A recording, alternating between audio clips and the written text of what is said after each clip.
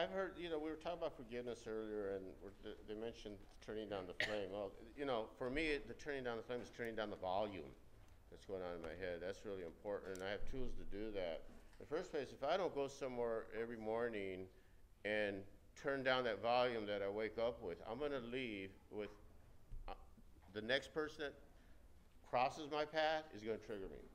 And then the next person is going to trigger me.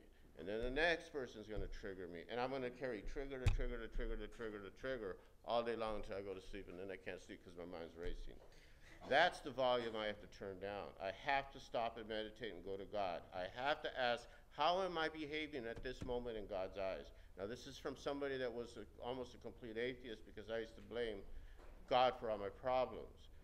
And understanding that God has always had my back has allowed me to go to a place of accountability. See, a higher power is an accountability for me. If I want to turn down the volume, I have to behave a certain way. And in order for me to behave a certain way, I have to have a conscious contact with my higher power constantly. So if I get triggered the first time, I stop that trigger there and then. I stop and I think about, how would God want me to behave at this moment in time? And if I could do that instead of going from trigger to trigger to trigger, I promise you I'm going to have a better day. As far as so turning down the volume is so important. And then, lowering the expectations on myself. I am so hard on myself. I wake up, again, that's another thing that is turning down the volume, is accepting who I am, good and bad, man. Not going out there and having to achieve and win and win. Man, that's chasing my tail. How am I behaving to others is really what matters, I think, as opposed to what can I get? What can I take? And then the amends part, they kept mentioning amends. I have to tell you a really quick story I'm going to try to do in less than 30 seconds. When my mom died, oh, is that it? Oh, I have 1 minute? Okay, so when my mom died, everybody in my family suffered from mental illness, drug addiction, or whatever. And I had my one sister, she had schizophrenia, and she tried to kill me once when I was a little kid. And she was another one that I had on my list of people who I couldn't stand. And she couldn't take care of herself. So my mom never saw me spiritually healthy, or at least attempting to be spiritually healthy. So my amends to my mom for always blaming her for my problems was I took care of my sister, and my sister had no idea that I was doing it for my mom and not her. Do you know what I mean? I would pay her bills, I would take her food, I would bring her whatever she needed, and that was an amends to make for my mom. The reason I'm telling you the story is because the healing that we go through is just priceless. How could I have done this without program? I have some friends that have never found the program that I grew up with.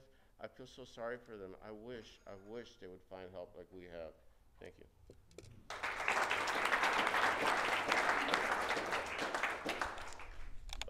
That little boy's social skills that most little boys learn from their parents, I learned from other 5-year-olds. And the little 5-year-olds I hung out with were also kids that were pretty messed up. So we were teaching each other social skills. That's why I'm also screwed up today, because I never knew how to behave. I ran away from home when I was 15. It was either that or do what a lot of kids that were starting to do at that age, and some were committing suicide.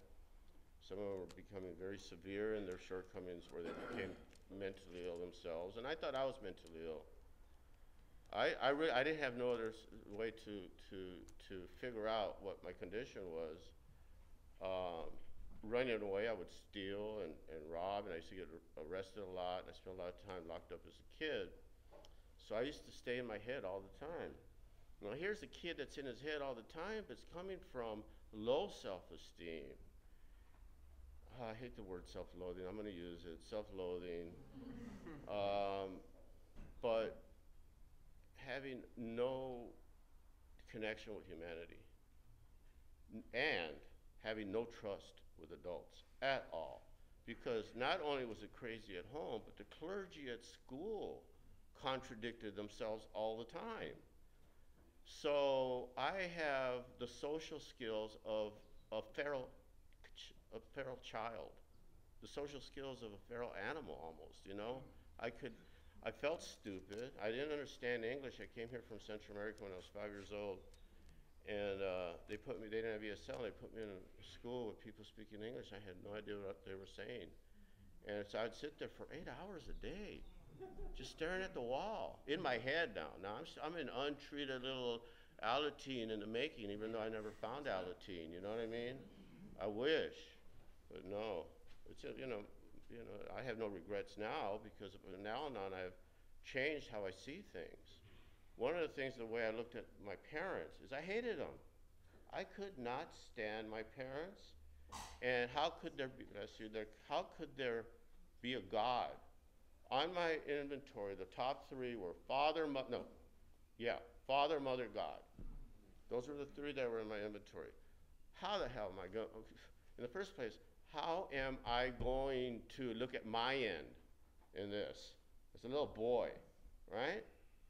Well, there is. I'm going to tell you a little story about, first of all, I'm going to tell you a little story that happened recently. A lot of you know that we're going into the jails. We have an Al-Anon panel going into the jails. And we've been going in there about 7 months now. And we have 4 minutes. We get a lot of attendance, anywhere from 40 to 65 usually a week. And a lot of them are mothers. So I was telling this little story about when I was a kid, straight from Guatemala, right here in this big city with all these big buildings. I'm on Alvarado and Wilshire. It's like, I'm just fascinated with everything. And we come out of Thrifty's, and these two store detectives grab my mom and take her inside. And they said something to me. They don't speak Spanish, so I figured they told me to stay. So I just stayed. So anyway, I ended up going in there, and they were arresting my mom for shoplifting, right? So I'm telling the inmates this story. A lot of them are mothers, right? So I go inside, and my mom's handcuffed, and you know what I mean? It's like, this is like really weird. So because I had so much anger towards my mom, an unresolved issue, for most of her life I used that against her. I would say, yeah, well, you shoplifted in front of me when I was a little boy. How could you do that? Once I found program and I started writing on it, I remembered she stole a little toy because she did not want me to go to a birthday party without a present for another little boy. She did the best she could with what she had. You know what I mean? She's not on the top of my inventory list. I'm doing another one. I'm on 4-step right now. She's not even on it. My dad, alcoholism. He didn't choose it. You know what I mean? But I used to always blame him. You were never home. You didn't have a job. You were a bum. You know what I mean? I used to throw it in his face. I visited his ashes recently. First time in 35 years. The sad thing is, it's the first time in 35 years that anyone has ever visited his ashes. That's how deep and dark our family tree is. He did the best he could with what he had, you know. And then the God thing. How could there be a God, man? You know, there's a day that I remember wanting to jump in front of a bus. You know what I mean? That was my only solution to my pain, was to jump in front of a bus. But my first grade teacher said, put it in our head, after I finally learned English, she goes, the only unforgivable sin is suicide. You could do anything else. You could off somebody if you want, we'll forgive you. But you can't off yourself. So I didn't want to jump in the front of the bus, and then the next person I'd see is Satan. So I passed on that. I told you that little story about what I told the inmates in the jail. And these mothers were tearing up. They were so emotional when I told them, because so many of them are mothers, and they want to be forgiven by their children for what they've done. And it was such a spiritual connection with humanity that I had at that moment, that I had this spiritual buzz going. A spiritual buzz. And I'm on this motorcycle, super fast motorcycle. I'm doing 80 up on the 105 and the 110 with the HOV. I'm 200 feet off the ground. I'm listening to Led Zeppelin, the skylines, the LA skylines in front of me with the ice cap mountains in the background. I got this spiritual buzz going, right? I'm listening to Led Zeppelin, I change the channel, and it plays I'll Always Love My Mama. She's my favorite girl. You only get one, you only get one. You know what I mean? I started crying. I've never cried for joy in my life, ever. I've never cried for joy in my life. So I'm crying in my helmet, which is not safe because all of a sudden my shield is wet.